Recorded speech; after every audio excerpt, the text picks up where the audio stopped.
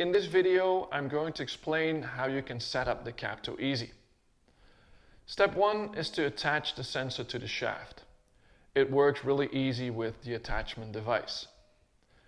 Then make sure that the sensor is basically 2/3 up the shaft from the putter head, and make sure that the sensor is at square angles perpendicular to your face.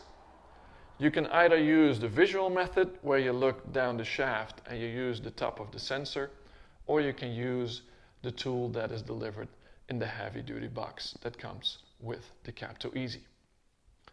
Then after attaching the sensor, just simply switch on the sensor, take out your phone, open the Wi-Fi settings, and connect your Wi-Fi to the Capto sensor.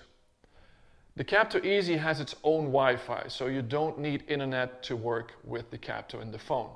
They can speak with each other through the Wi-Fi.